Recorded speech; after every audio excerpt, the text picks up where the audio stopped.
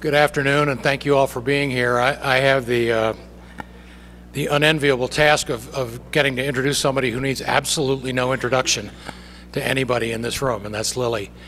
I thought about a number of things I wanted to say, and then I realized that none of them really needed to be said. I think everybody in this room is well aware of the enormous contributions that Lilly has made and continues to make to this campus, and I'm looking forward to the address we're about to hear as much as you are. I guess the one thing that I would add is that Lilly has also been a terrific partner for me, something for which I'm eternally grateful. And I think the thing that I'm happiest about, frankly, is that she's going to continue to be a terrific partner for me and all of you in the days ahead, even as she does reduce slightly her days of effort. So with that ado, I would like to bring to the stage the star of the show, Lilly Marks.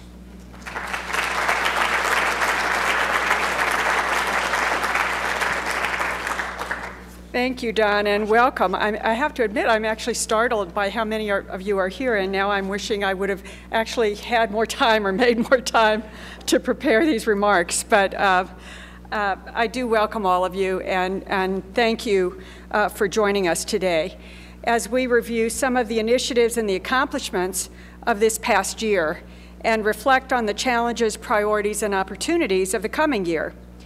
And it's really impossible in just a few short minutes to summarize and do justice to all the work and achievements of our schools and faculty. Over the years, I've learned that when you give a presentation like this, you're judged as much or more by the things you leave out than the things you put in. Because when you leave them out, people think, well, you didn't know about them, and you don't know what's going on, or you don't think what's going on is important. And that's absolutely not true. Again, time only allows a few brief snapshots of the year and our journey together, but it doesn't begin to capture all the important work that our faculty and our schools do each year. And really, it's in our schools where all the real work of this campus is done. And each dean addresses those accomplishments annually in their own state of the school or their own annual reports. But now that I've admitted that the real work is done in the schools, that begs the question of what does campus leadership and administration actually do besides add overhead? And I'm sure all of you ask that question regularly. So what do we do? The fact is our work ranges from the mundane but important issues of campus physical infrastructure, including traffic and parking, to mission-critical operations such as the Office of Grants and Contracts and IT, to compliance risk management, and oversight and protecting the reputation and the stature of this institution. The work includes advocacy and philanthropy and ensuring that the schools and campuses as a public institution successfully deliver on our obligations to Colorado and to society. And most importantly, this work includes the strategic and visionary work that positions us for a successful future. It entails marshaling the resources and applying them to their highest and best use, supporting institutional priorities. It requires the ability to coalesce our diverse faculty and schools as well as our institutional affiliates, who, as you know, we neither own nor control, such as our hospital partners, in a way that fosters collaboration and cooperation and allows us to leverage our individual strengths and resources towards common goals, challenges, and opportunities. And finally, it seeks to create the culture and the value system that we wish to define us. So what are examples of campus-level leadership and management? And I'm going to go back to some presentations of past years because much of our work today is rooted in that work. So 3 years ago in this address, I reported on the campus master planning effort, and that was the first master planning initiative we undertook since we actually moved to this campus. So the first one in probably 10 or 15 years. And that helped set the vision and the projections for the next decade, ensuring our campus is positioned to meet the challenges and opportunities ahead by making sure that we had the right infrastructure, programs, and resources. It was that work that really led to us becoming much more judicious about the campus use of dwindling space, and we are running out on space. Out of space on this campus, which is extraordinary. It also helped us realize and recognize the need to move light rail from its projected path, which was projected to come right through the middle of campus, and to work to getting it moved north. And it also helped us initiate the planning for the next educational and research buildings. So as I said, a lot of what we talked about then and worked on then is really fueling the work we do today. At that time, we also discussed the importance of advocacy, philanthropy, and visibility, and the need for really opening up this campus and introducing this spectacular work to Colorado and the nation. As you'll recall, we began to welcome national leaders, ranging from Rebecca Blank, who was then the U.S. Secretary of Commerce, to the FDA Commissioner, Margaret Hamburg, as well as a parade of local business, political, and philanthropic and community leaders, and introducing them to our faculty, to all of you, and the extraordinary work that you do. And it's fair to say that some of that exposure, I think, helped contribute to Denver being named as the site for the coveted expansion site for the U.S. Patent Office.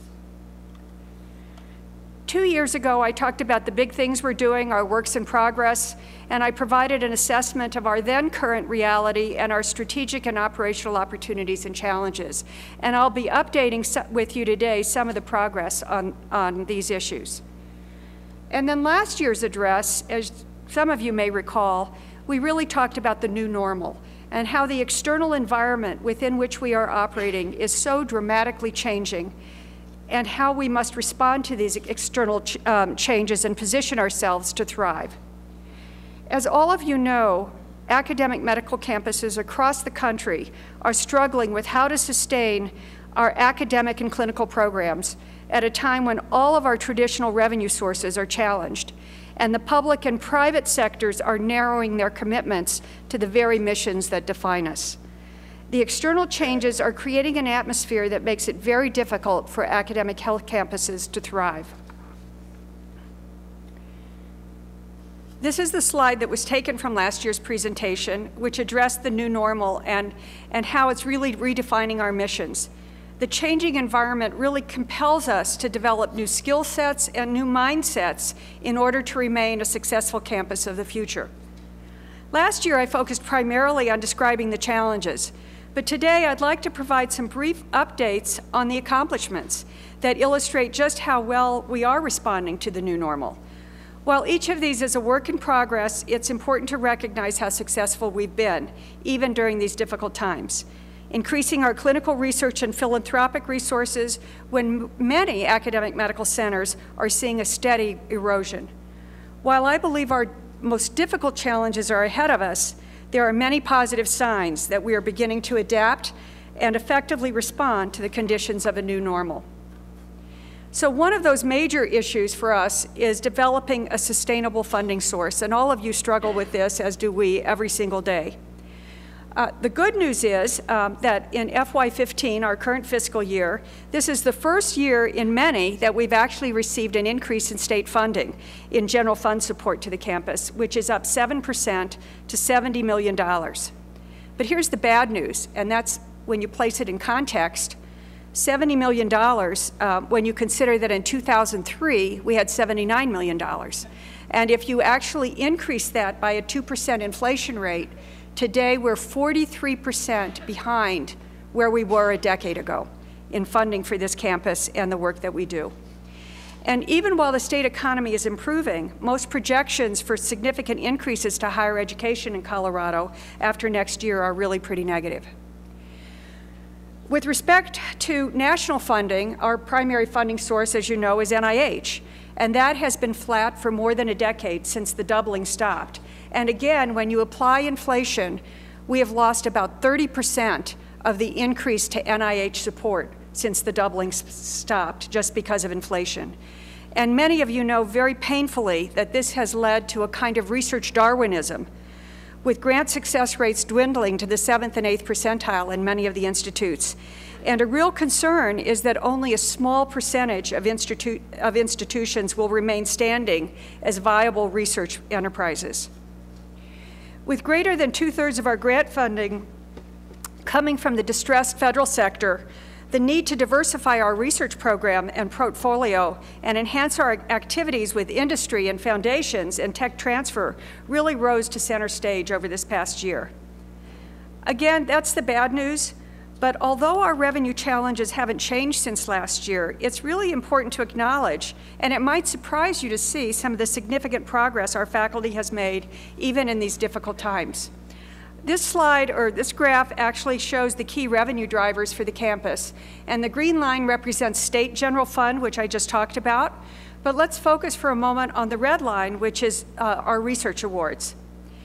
At a time when many top academic medical centers have seen a significant decline in research awards and funding, in FY14, we actually experienced an 8.5% increase in research awards, which is remarkable. We increased 8.5% overall. Our federal awards increased almost 5%, or $11 million, in a year of sequestration and the federal government shutdown and the phase out of the ERA grants. So that's quite an accomplishment. Our industry awards increased 17%, which increased the diversification that I spoke about. And over the last 2 years, we've received more than 65 grants that were greater than $1 million in grant budget awards to Anschutz faculty. And let me give you just a few examples of that. Last year, our Colorado Clinical and Translational Science Institute, our CCTSI grant, received its 5-year renewal totaling $48.4 million. Faculty like Catherine Casillas in pediatrics received a 4-year, $11 million grant to expand her child abuse prevention program. Dr. David Schwartz, chair of our Department of Medicine, received an NIH Cadet Award totaling $7.5 million with the goal of discovering new treatments for pulmonary fibrosis. Steve Abman in pediatrics received a 4-year, $7.1 million grant addressing the many unanswered questions of pediatric pulmonary vascular disease. And Jean Kuttner is co-PI with a colleague at Duke University, and together they have received $10 million in a 5-year award from the National Institute for Nursing Research in the area of palliative care. This is a reflection of really extraordinary work in extraordinarily difficult times. Last year, again, in addition to the talk about needing to diversify our research portfolio beyond federal grants, we also talked about the need to accelerate the transfer of our research discoveries from the bench to the bedside to the marketplace. And 2014 was a banner year, as you can see from this slide. In addition to 97 invention disclosures and 150 patent applications filed, we received 27 patents issued this past year, and 20 licenses, as well as 10 startup companies. So this is extraordinary in terms of a single year's progress, but we believe there's much more opportunity to be mined. So while the key drivers of success is the work of our faculty, it really is incumbent on the campus and the university administration to ensure that the research infrastructure is capable of supporting and enhancing our research efforts. And we haven't done as good a job of that as we should, and as you deserve. But to that end, there are 3 key changes that are worth mentioning today that I think will make a huge improvement to our administrative infrastructure and support. Amy Gannon has been named the new director of the Office of Grants and Contracts, and for those of you who know her, you know that she's widely respected for her management skills and ability to build and re-engineer mission-critical systems for maximum operational performance. And I think many of us are confident that she's going to help Grants and Contracts expand its critical services to all of our faculty. Steve Van Nerden, who we recruited or stole a couple of years ago from Mayo to head the Fitzsimmons Redevelopment Authority, has recently been appointed to a concurrent position as Director of Biotechnology Relationships for the Anschutz campus. And his focus will be to attract additional research funding to our campus through the creation of a research marketplace. And just recently, in the last few weeks, Kate Tallman has been appointed as the head of the CU Systems Technology Transfer Office, and I know that she's already pursuing ways in which the TTO office can serve our growing intellectual property needs that are emerging from the campus. So moving to healthcare, as all of you know, the healthcare system and market is one of the most turbulent and challenging components of the U.S. economy today, and one of the most troubling parts of our society today. Because clinical excellence, whoa, help? Anybody? The screen? I'm trying. Oh. It takes about a half second. Okay. So because clinical excellence and success is integral to our tripartite mission, and because clinical revenue is basically the budget glue, the critical resource that cross-subsidizes our academic missions, failure or deterioration of our clinical programs and our market position is simply not an option. In recent years, we've been positioning our clinical operations and our programs to successfully adapt to the new landscape in the healthcare market. And we've already reviewed the state and research revenue growth, but this graph actually adds the blue line, which reflects our growth in clinical revenue. And as you can see, over the last decade, we have had continual growth for more than a decade, and it's been prodigious growth. I should note that this line represents only the physician revenue, physician pro fees, and dentistry revenue. It doesn't, and because those are rolled up into the university budget, it doesn't reflect hospital revenue, but our hospitals, both Children's Hospital and University of Colorado Hospital and University of Colorado Health System, have experienced similar robust growth in both revenues and market share. Now, when you look at this growth trajectory, it's hard to get concerned that clinical revenue is a problem. I mean, what's wrong with this graph? But it's important to emphasize how atypical this level of growth is for academic health centers and how tentative the future is for continued growth. The healthcare market is taking dramatic measures to reduce provider reimbursements and to marginalize high-cost providers, AKA us. And we're beginning to experience that in each contract renewal as we go forward. So what are we doing in the clinical arena? As you know, in the past couple of years, we formed the University of Colorado Health System, which is a key strategy aimed at strengthening our clinical enterprise in the face of these market dynamics. And major efforts have been expended over the past year to solidify the consolidation of this system. While there's been a strong market imperative to create this expanded system, in truth, we're now dealing with the significant issues of diluted governance control, as well as the growing pains of a blended family, in which we're the only academic teaching hospital in a family of a number of clinical community hospitals. So it was the right strategic move, I really believe that, but now we're carefully establishing, or need to carefully establish, the role and the importance of a university hospital and an academic faculty and missions. And that's crucial leadership work in the next few years to ensure that they remain what is the defining characteristic of our healthcare system. Our hospitals and our physicians must also pay increasing attention to redefining the entire healthcare delivery system with a greater focus on quality, safety, outcomes, and value-based care, and building expertise in population health and evidence-based care. This could be hours and hours of discussion all by itself. But after months of careful planning and deliberation, UPI is making governance changes to ensure that the School of Medicine's clinical practice is better equipped and positioned to make the high-stakes, complex decisions needed to address accelerating changes in our healthcare delivery system. We also must be creative and forward-thinking as we train and design healthcare systems that leverage the interprofessional expertise that exists within our midst, including all of the health professionals, not just physicians, but advanced practice nurses, PAs, PTs, clinical pharmacists, specialists in oral health and in public health, in creating a system that is truly unique to meet the needs of our future. Last year, we also talked about the mounting pressures to increase class size and educational programs in the face of looming workforce shortages across all of the health professions.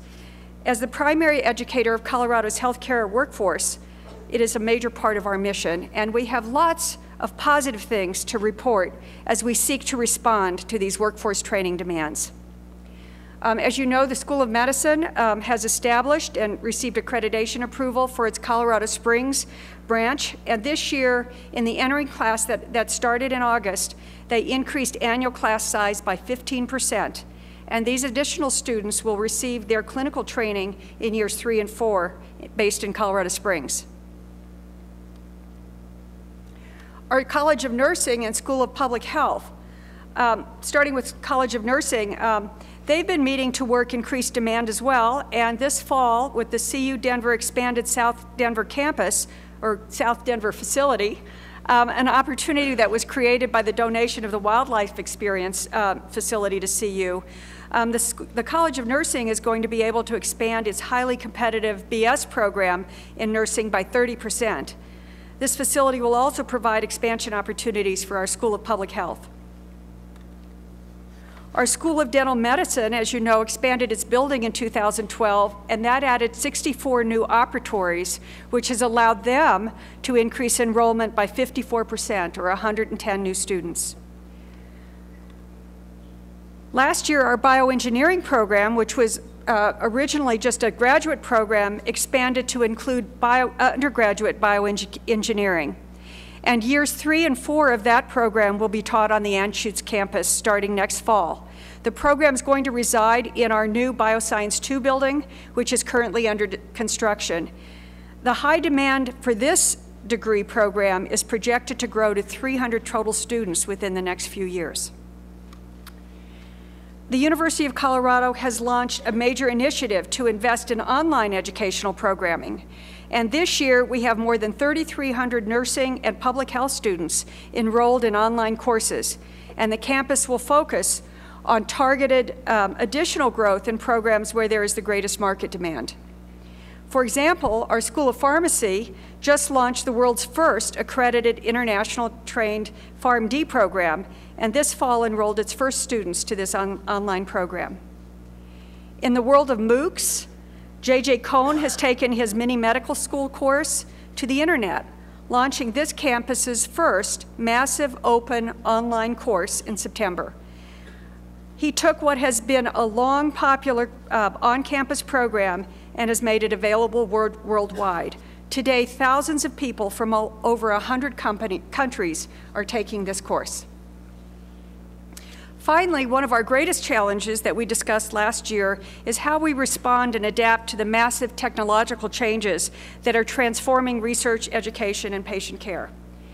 I already spoke about online education and MOOCs in the field of education, but perhaps one of the most exciting new areas of campus emphasis is how we transform our research and clinical programs in an era of big data.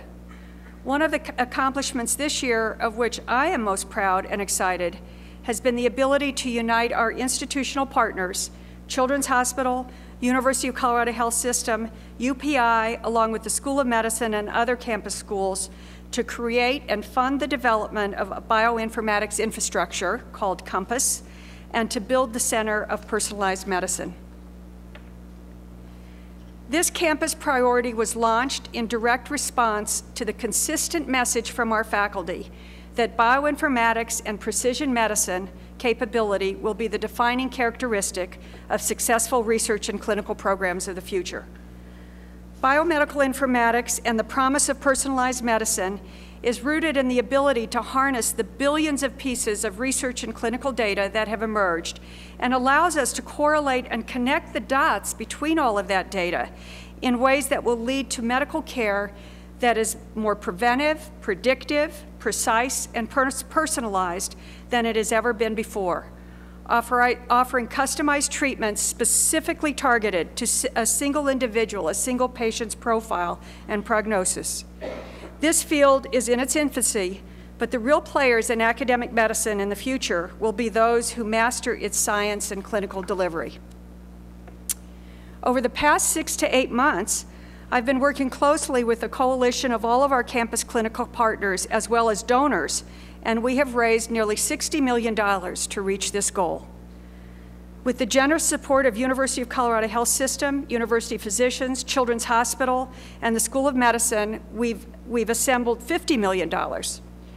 A trio of large donors have added an additional $10 million to launch and support this effort. And this slide reflects how some of these funds will be used. So we've talked a lot about our research, clinical, and teaching missions, but the fourth critical mission of our campus is community service. And while we've built an incredible facility here and programs on this campus over the past 2 to 3 years, I've come to believe that we've really failed in 3 critical domains. First, the Anschutz Medical Campus has become the epicenter for outstanding tertiary and quaternary healthcare services in our region. Yet, although we've become the leader in health care, we have not been a leader in improving the health status of Colorado's citizens, helping to improve access to care and overcoming many of the social determinants of health. We should be a leader in this area, given our missions and expertise, and to date, we haven't been. To that end, we've been developing a program called Colorado Echo, based on a similar program which we stole or borrowed from the University of New Mexico, which focuses on improving the capacity of our healthcare workforce statewide, using both technology and by leveraging the expertise of university faculty in association with many existing agencies and organizations. Tim Byers of the School of Public Health is leading this effort, and I see Tim here somewhere. Thank you, Tim, wherever you went. And he's working with faculty in all of our schools. And this is being funded by a planning grant by the Colorado Health Foundation, and we hope for a launch date early in 2015. Second, although we have become one of the leading economic engines for the state of Colorado, and you've heard me talk about this many times, our campus generates $2.7 billion a year in direct annual expenditures, and we've created 19,000 jobs. But we have done very, very little to improve the economic, educational, or health status of our community neighbors. In some respects, this magnificent campus has been helicoptered in to what is one of the most blighted economic and educational and communities in our state. And our presence has done very little to address improving the plight of our local community neighbors. This year, we budgeted and launched the new Community Campus Partnership, which is a program being led by Robert McGranahan. And the goal of this program is to coordinate our campus efforts with the multiple community organizations and NGOs in an effort to enhance our immediate Aurora community. And we're doing this via educational pipeline programs like our Aurora Lights program, increased campus job opportunities. Each of our hospitals and campus HR departments are trying to identify more opportunities to give jobs to people who live nearby. By improved community health care programs that are embedded in the community, including an interdisciplinary clinic. And by building community, and trying to pursue community wealth building opportunities. And then finally, now that we have this magnificent new campus built out, we need to continue improving our campus life and building a more responsive and vibrant internal campus community with its own traditions. Our annual block party is more than a fun afternoon. It's really an opportunity for many people to learn more about the vast array of programs and people and services that reside in and around our campus. Food Truck Wednesdays have been a great hit throughout the year and will continue. If you haven't noticed it, look for the new signage around campus focused on encouraging walking and healthy lifestyles. And of greater significance, right now we're developing plans for improving our student health programs and particularly student mental health programs to better serve our student needs. Philanthropy. If you look at our growth trends here, there's also much to celebrate. 28% increase since 2011. And in this last year alone, 19 gifts that totaled greater than $1 million. Yet, when you look at this, the reality is that there is much work to be done, and this doesn't reflect what we believe is the true fundraising opportunities of a major academic health center such as ours. in an era of shrinking revenues, almost every university is redoubling its development activities, and CU is not an exception here. We have gone through a major restructuring of the CU Foundation within the last couple of years, as you know. And for this campus, that means the hiring of Scott Arthur, who I believe is here, as our Vice Chancellor for Advancement and Development, and bringing a lot of the staff that used to be employed by the foundation into the employ of the university, locating them in Building 500 and embedding many of them within your own schools and departments. We also have a new philosophy about fundraising. We've spent some time initiating important discussions with the University of Colorado Foundation on how we can work more collaboratively to enhance development opportunities. And finally, we can't talk about this campus without acknowledging the profound impact that the support of Phil Anschutz and the Anschutz Family Foundation has had on our success. And I'd like to recognize and thank Ted Harms, who is the executive director of the foundation, who actually took the time to be here today, and I really appreciate that. And I hope you're learning about some of the good work we're doing with the foundation's support. Very quickly, facilities and campus infrastructure. Yes, cranes are still in the air. The Bioscience 2 building, which is pictured here, is currently under construction and is about halfway to completion. This is 112,000 square feet. Bioscience 2, which will combine research, business, and educational programs under one roof. As I noted earlier, bioengineering is going to be located here when it's finished in August 2015, along with some faculty-run clinics. And the FRA is also leasing some substantial space in the building to house a growing number of bioscience companies wishing to co-locate with the campus in this building. We are working on developing a GMP, a good manufacturing practice facility, which will be built within the FRA building on Montview, achieving a priority that, again, many of our faculty have said is a major infrastructure need and is an essential campus resource, enabling the safe development and manufacturing of cellular and gene products. We're talking about an interdisciplinary building, the siting and scope yet to be finalized. The VA, as you know, continues to be under construction, but we hope that sometime by the end of 2016 might be open for business. We are talking for the first time with our campus partners, Children's Hospital, University Hospital, and UPI, about ways that we can work together more effectively in joint venturing some of our space needs. We've talked about how we might creatively together meet the overlapping needs for faculty and administrative offices, and as well as maybe a joint data center, thus preserving capital and preserving our shrinking land footprint. The Red Cross building, we've recently negotiated the necessary approvals to demolish the Red Cross building, which sits on Montview, and is really unusable, unsafe, and uneconomic to restore.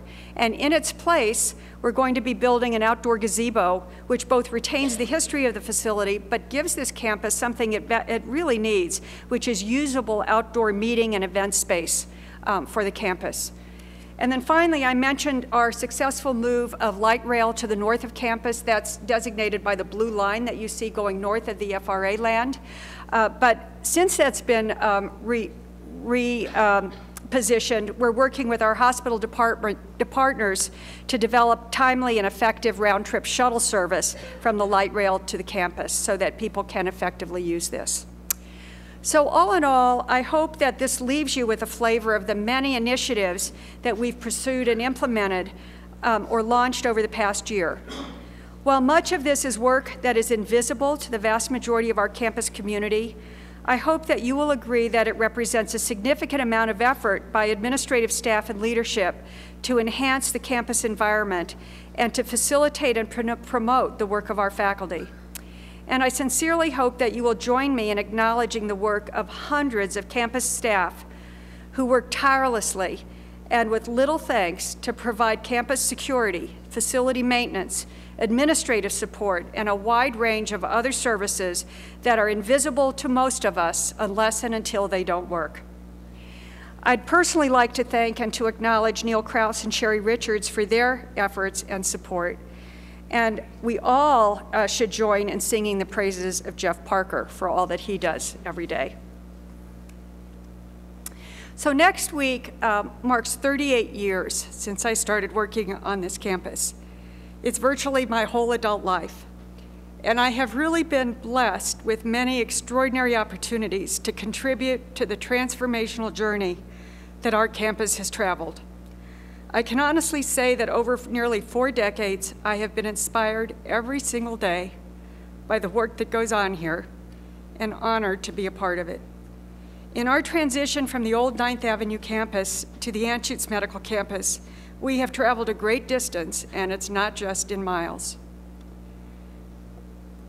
By any measure, as the next few slides illustrate, in those years, we have built and moved to a campus rich with world-class facilities, and we have become a leading academic medical center recognized nationally for the quality, scope, and impact of our teaching, research, and clinical programs. By any measure, we are ranked in the top 20 to 25 programs in the country in each of our mission areas. But in truth, I don't believe we are in our future yet. We are on the threshold of that future. So what is my dream and vision for the Anschutz campus? Over the past 15 years, we have assembled all of the component parts, the facilities, the programs, the talent, to move us into the top tier 20 to 25 in which we now reside. But really, we're at an inflection point today. I believe that we are in a position where we can and should set the goal of moving from the top tier to the elite tier of academic medical centers. Our time is now. And this will require discipline, vision, and the relentless pursuit of excellence. That requires top talent and top leadership. This is one of the iconic symbols of academic medicine, the three-legged stool. And for many, many years in academic medicine, we considered triple threat faculty as the gold standard, the faculty that were experts in all 3 domains of research, teaching, and patient care. And the reality is that all of those now have become too complex and too competitive to make that a realistic goal across the board. And so we don't necessarily expect that as we once did. That said, what I believe is now necessary is triple threat leadership. We need campus leaders of divisions, departments, centers, schools, and the overall campus who understand the exquisite interrelationship of our 3 primary missions and how critical it is to make our decisions, establish our priorities, and allocate our resources in ways that enhance all 3 missions and that continue to weave this exquisite tapestry of academic medicine. This is really a watershed moment for the Anschutz Medical Campus. We have been blessed with strong and stable leadership for many, many years, and the stability, trust, relationships, and partnerships formed and the tribal knowledge accumulated, which has really enabled great progress.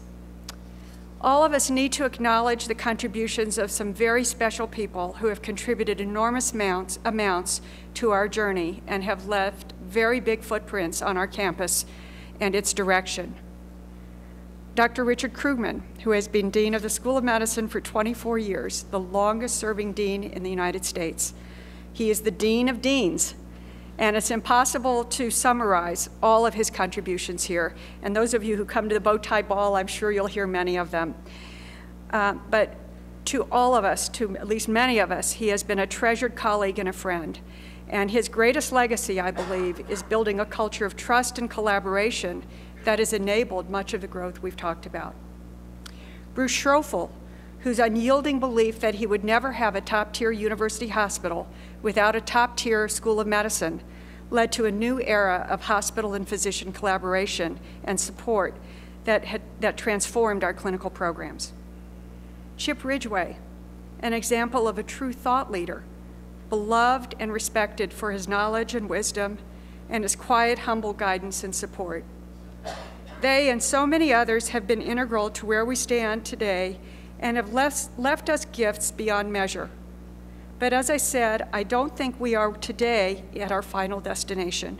It is the launching pad for what we should aspire to become. We are in the midst today of major leadership transitions that will hopefully continue this journey toward the top. As you know, we have recently recruited Liz Concordia as CEO of the University of Colorado Health System. She comes with a phenomenal record of leadership at the University of Pittsburgh Medical Center. We're also in the final stages, hopefully, of recruiting a new dean for the School of Medicine. And the final candidates have begun their campus visits, and thanks to David Goff for chairing that search committee. We had the first final candidate last week, and 2 more will hopefully visit us in the weeks ahead. John Harney has taken the reins as president of University of Colorado Hospital and is a wonderful leader and such a collaborative partner. And as all of you have heard by now, the campus leadership is changing as well. As you know, on January 1st of 2015, I'm going to move from my current dual role as Vice President for Health Affairs and Executive Vice Chancellor of the Anschutz campus to a single role as VP for Health Affairs. Don Elliman is moving from his position as Chancellor of UCD and Anschutz to a more focused, singular role as Chancellor of the Anschutz Medical Campus, leading both the oversight and the daily operations of the campus. And I've had the pleasure of working with and getting to know Don well over the past couple of years, and I know how deeply he cares about this campus and how committed he is to helping it succeed. Excuse me. I've always appreciated the tremendous support that I've experienced here and have been so grateful over the years to those of you who have so patiently taught me about academic medicine, its complexities and its nuances, who've taught me about our missions and our campus and have allowed me to hold its beating heart in my hands. And I know that you will do the same for Don.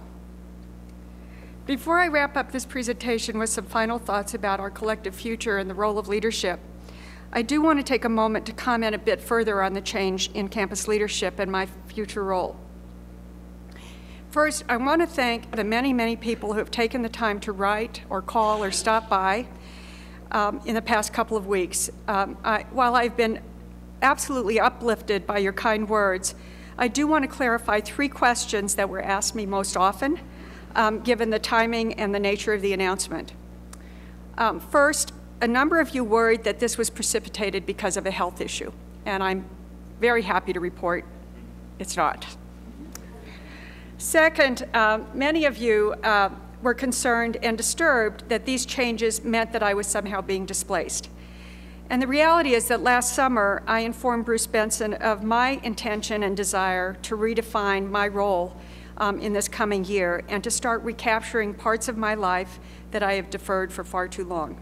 I was going to show you the pictures of my 3 grandsons, all new within the last year.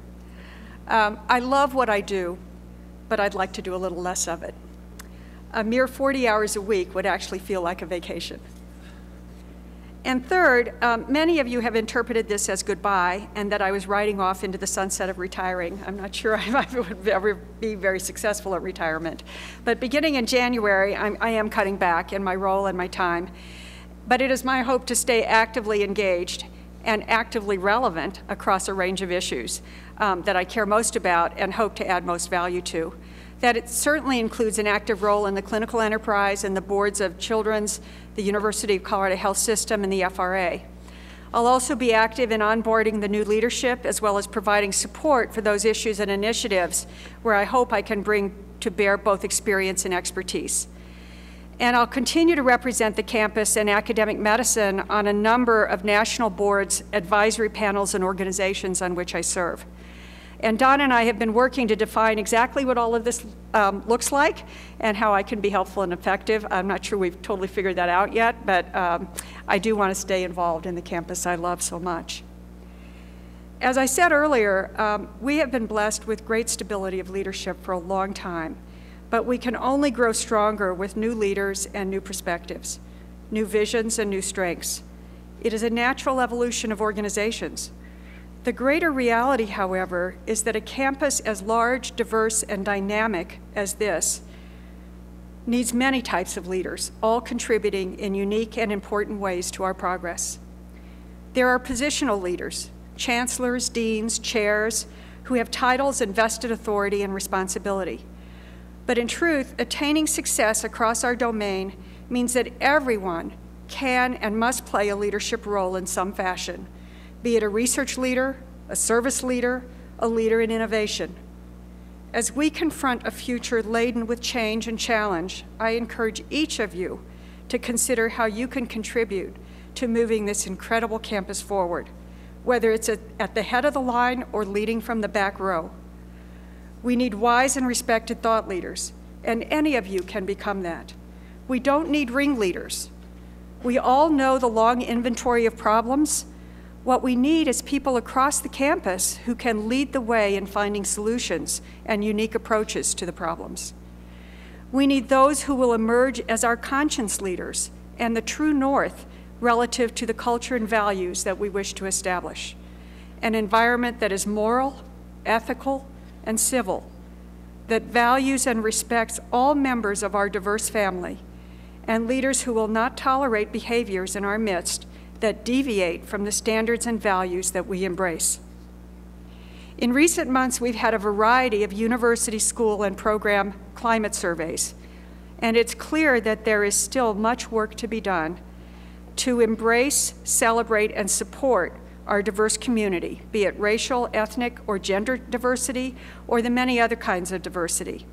In this area, every one of us can and must be a leader in promoting and protecting our diversity, in rejecting behaviors that are abusive or disrespectful or harmful to any members of our campus community.